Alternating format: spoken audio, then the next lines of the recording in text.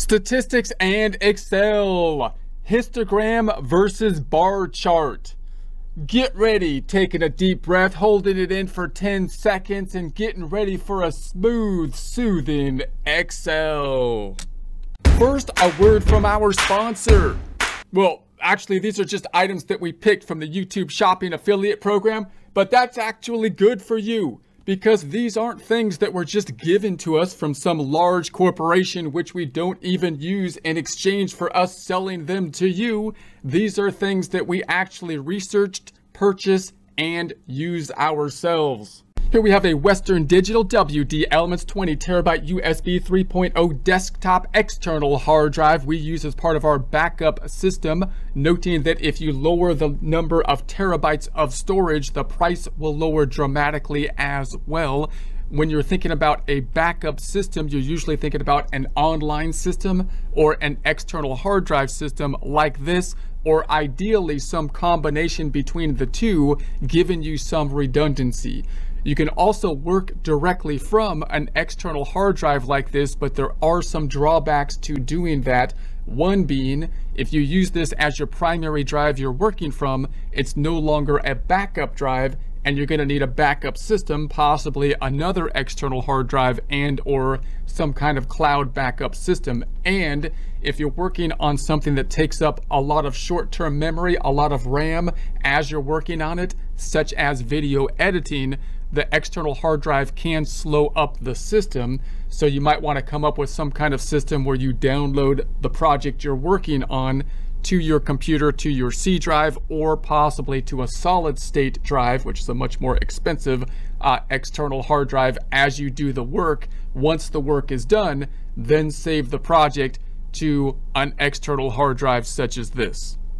If you would like a commercial-free experience, consider subscribing to our website at accountinginstruction.com or accountinginstruction.thinkific.com, where we have many different courses. You can purchase one at a time or have a subscription model giving you access to all the courses which are well organized, have other resources like Excel files and PDF files to download, and no commercials.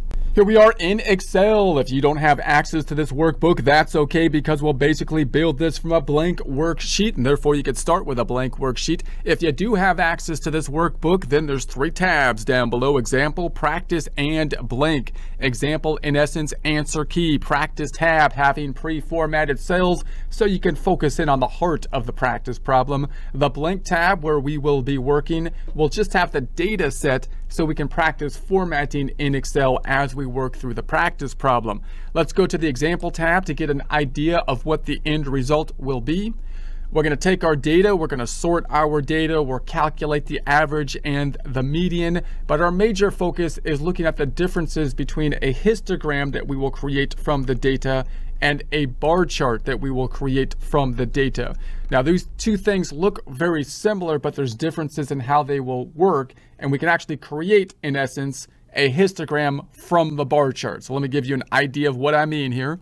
If we go to the Insert tab up top, and we go to the Charts group, then most of the time, the first thing that comes to people's mind when they think of charts is the classic bar charts up here. But the histogram is here. It looks similar, but it's different. So we'll think about what are the differences between a histogram and a bar chart, and we'll think about how we can basically use bar charts to create a histogram, which can have its own uses from time to time, and will also give us an idea of the similarities between the histogram and the bar chart. So let's jump back on over to our blank tab. Now, if you don't have your data set here, then you could copy this data set if you just want to type it in, or you can create your own data set using some of the methods we talked about in a prior presentation. Most of this data is kind of around, we're imagining wages here, so it's around like 65,000 to like 80,000 is the data set, and it's got a shape that's somewhat, you know, bell curved or kind of shape to it. That's the general concept. So if you want to put together a data set, something like that, then you can practice with that, or you can use this data set. So I'm going to start by formatting the entire sheet like I do every time, because all we have is data. I haven't formatted the sheet. So I'm going to put my cursor in the triangle up top, right click on the selected area. I'm going to format the sheet for my underline formatting, which I like to be at currency, negative numbers, bracketed and red, no $sign. I don't need the decimals right now because these are rounded numbers and the decimals are not going to be relevant to me. So I'm going to remove the decimals and then okay. So now I can format the cells. They have a comma in it. They look like a number format. That will be my baseline formatting. I'll also select the entire thing, go to the Home tab, Font Group, and I'm going to make it boldened because I think that stands out a little bit more for the presentations. And you might just like that too. Although if you make everything bold, then making an individual thing bold doesn't have the same kind of effect, right? But then I'm going to hold Control down and scroll in. So now I'm zooming into the data. I'm currently at the 250%. All right, so the first thing I want to do is sort my data. So I want to put a row above this so I can put a header on it and just call it wages. I'm imagining this is data related to wages. I could do that by selecting the entire row, which is easier than selecting one cell and inserting above it due to the fact that there's nothing on the right-hand side that's going to get messed up if I add an entire row and it saves a click, right? So if I click on the one here and then I select the entire row, right-click and insert, I don't have to tell Excel, hey, move the cell down. That's the only option it has, is to move it down, right? It can't move it up because it would go, right? We're always moving down. It's the entire row. Okay, so we're going to say this is wages. And so there we have that. I'll center it, Home tab, alignment, and center. Not that center. I wanted this center. And then I'm going to make it into a table, which is what I typically do. I feel more comfortable when the data is in a table format. So I'm going to put my cursor anywhere in the data because there's no blank cells. I could put it anywhere in the data. And when I go to the Insert tab up top, the Tables group, and then to the table, it will guess that I want the whole table. And you can see it by the dancing ants around there that it's picking the tables that we want. So there it is. And so now we can sort the data. And so I can hit the drop down up top and possibly sort it from Z to A or A to Z. Let's sort it from A to Z. So the lowest point is 55 that we looked at this last time. The biggest point is at 84,000. If I wanted to calculate the average and the median, I'm going to make this column shorter. Notice every time I create a table, if I want to calculate the average and the median based on that data, I'm not going to start typing next to the table because I don't want anything actually touching the table because Excel might get mixed up that that's part of the table. So traditionally what you want to do is put a skinny column. So I'll make a skinny B so that I could tell Excel, hey, these things are different. Keep them separate. It's like the vegetables and the potatoes on the plate. You don't want that. I don't like them all mushed together. And that's how Excel is too. So then I'm going to say this is going to be the mean and the the average. So remember, there's a couple different ways that we can calculate this, right? We can use the function method, which is the average. It uses an average calculation, so equals average. So we just double click on the function. It has an equal sign, the function, and then the brackets, and then the argument down below, and we just select the field. Now, the easiest way to do that is to put your cursor here, Control Shift, down arrow, and now I could just hit Enter because that'll take me back up top.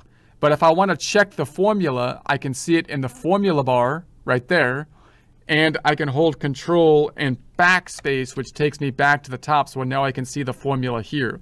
Now, technically, I should close it up, Control 0, but I don't have to. If I don't have that last bracket and I hit Enter, Excel is nice enough not to get mad at me or anything usually. So it's going to say Enter. There it is. Now, I can also do that average. If we recalculate the average, we could say, okay, the average is going to be let's say the manual method. Let's say we sum the whole data set, the famous function equals SUM, Shift 9. I'm using the keystrokes now. I'm going to use the keyboard now to do this because this is a familiar formula. Left, left, left, up, up, up. Notice I'm not using the mouse at all because I'm trying to be super nerdy, cool. And then Control Shift down. So that now I've summed it up. Now I could just hit enter. I can see the formula up top, but if I want to see it in the cell, I can say Control Backspace. There it is. I don't really need to close this one up either, so I'm just going to hit enter, sums it up. And then I want to count. So I know that I can do it this way. I can say, well, this is 2, and this goes down to 51, so 52. So I would think like 51 would be the count. But I can also use the count function, which equals the count. So there's our count function. Once again, I can put my cursor over here with the arrows, Control Shift down arrow, and then there it is in the formula bar. I could just hit enter, but I'm going to hit Control Backspace and enter, and then divide. So divide, that's not spelled right. I know it's equals up, up. So now I'm just using the keystrokes again. So I want Excel to take what's in cell D5, which is D5, divided by slash up once. Notice I had to hit up, not down.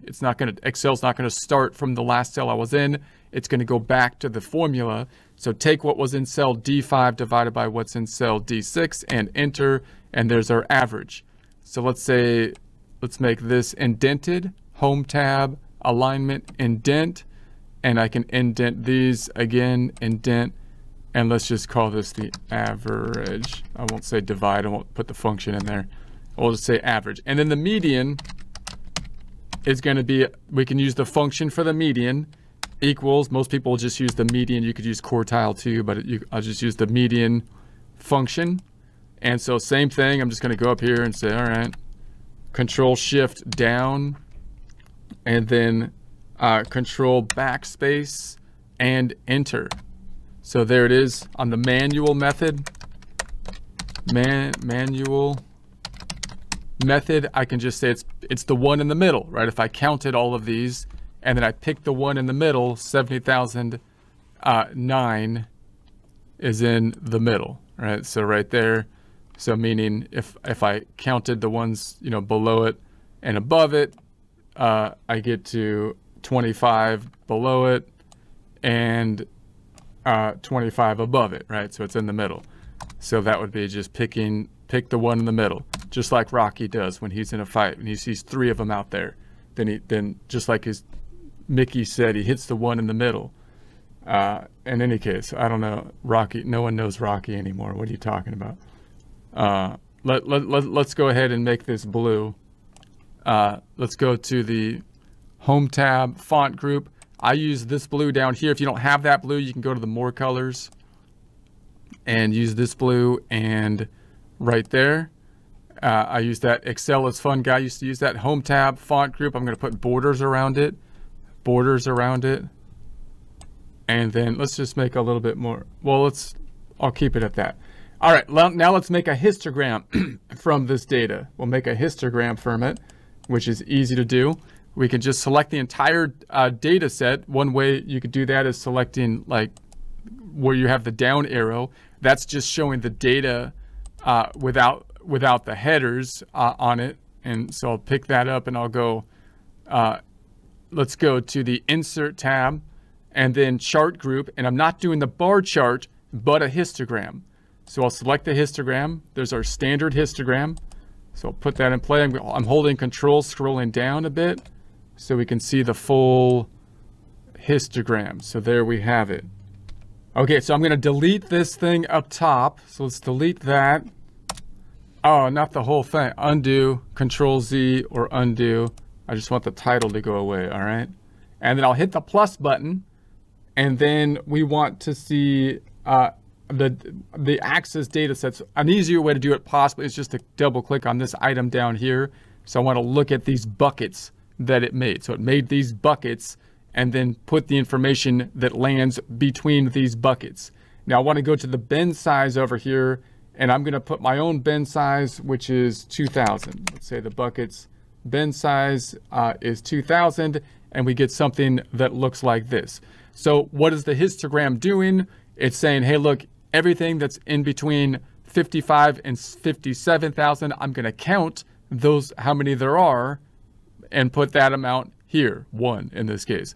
And then everything in here from 67 to 69,000, they counted and put here, looks like around 7, right? And I could put the numbers in here. Let's put the numbers in here. And I think the easiest way to do that is to actually right click on the data itself right here. We're going to select the data, and it says here, add data labels. So I'm going to add the data labels, and there's the data labels. If I select the data labels, we can go to the insert or home tab, font, and embolden them. We can make them, you know, larger if we so choose. So now we've got our data labels. So here we had 7 that fall into this bucket, 19 that fall into this bucket, 15 that fell into this bucket, and so on and so forth. So obviously we can change the size of the buckets, and we'll look more about that in future presentations. But right now we can say, okay, well, what would happen if I made a bar chart? Now, if I insert a bar chart and I just use this data, like if I just say, take this data and make a bar chart. So now I'm going to go to the insert tab, charts, and make a bar chart of it, just a standard one. That's not that useful, right?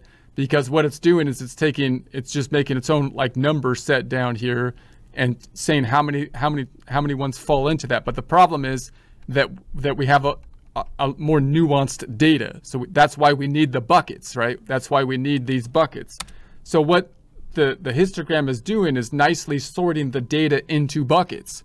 But we could do that ourselves, and there's a couple ways that we could do this. You could use like a histogram, or you can use an array, and the two. So I'll try to show both methods. The array thing is going to be an easier thing to do, but I think it's easier to kind of see what's going on if we use kind of like the formula method first. So let's say that we're going to say that I would like to put my buckets in place between 55,000 and 57,000. I'm arranging my buckets between the low and the high, and I'm going to have all my buckets increase like we did up top by 2,000. So this is going to be this plus 2,000, and this is going to be this plus 2,000. So we're kind of naming the bucket size. Now that I have these two cells in here, I can copy that down to get all of my buckets. So I'm going to put my cursor here. I'm going to select these two. I'm going to put my cursor on the fill handle, and we're going to drag that down until we get to like 77. We got to get to like 85, I think. Fill handle, dragging it down. 83, one more time, to 85.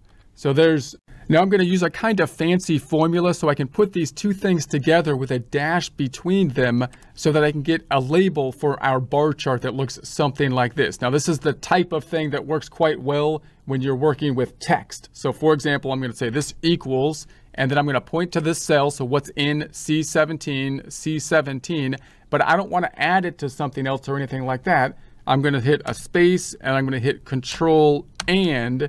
So I'm going to say and then I want to put text in it. So when I want to put actual text in it, I have to tell Excel that it's a text item by putting quotes around the text. So I'm going to say shift, I'm going to put quotes, and then I'm going to put a dash. That's what the text that I want, and then I'll close up the quotes.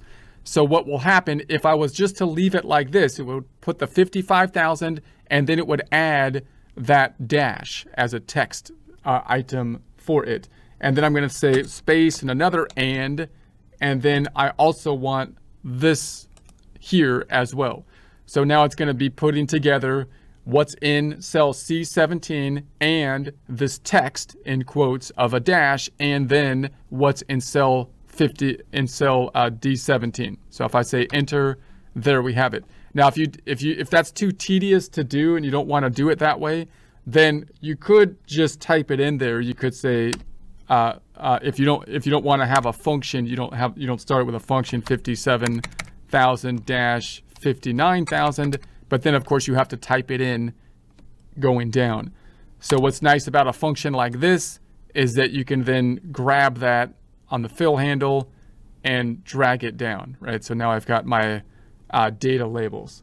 And then again, I'm going to use a somewhat fancy formula to count and try to say that I want to be picking up from this data set what is in between the 55,000 and the 57,000. So to do that, I'm going to use a pretty fancy formula here. So before we start the formula, note we have a bit of an issue if we have a number that falls right on the line. So for example, if we look at this first bucket, we're including everything from 55,000 to 57,000, then everything from 57,000 to 59,000, 59,000 to 61,000. But what if, for example, the number is exactly 59,000? Do we include it in this bucket, or do we include it in the bucket below?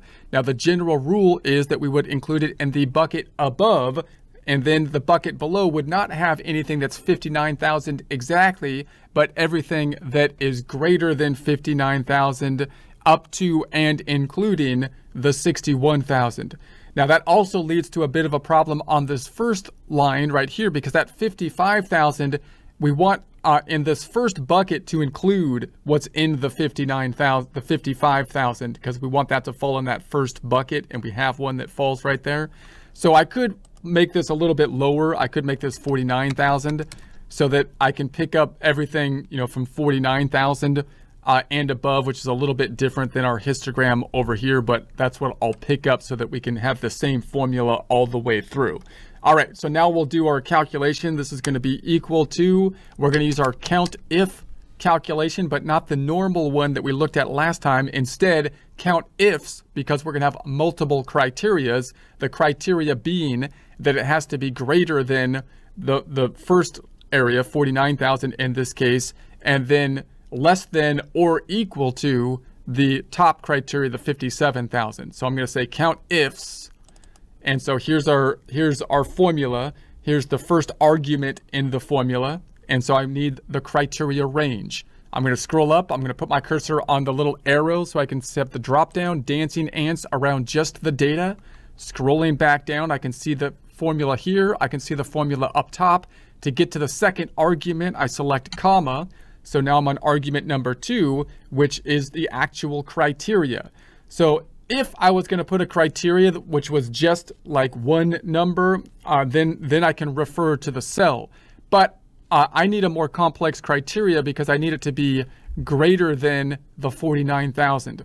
And so that means I'm entering text. So I'm going to have to put brackets around the greater than. So brackets around, or quotes, I mean, around the greater than. And then I've got to connect that to this number. So I have to use an and in order to do that, and then pick up the 49,000.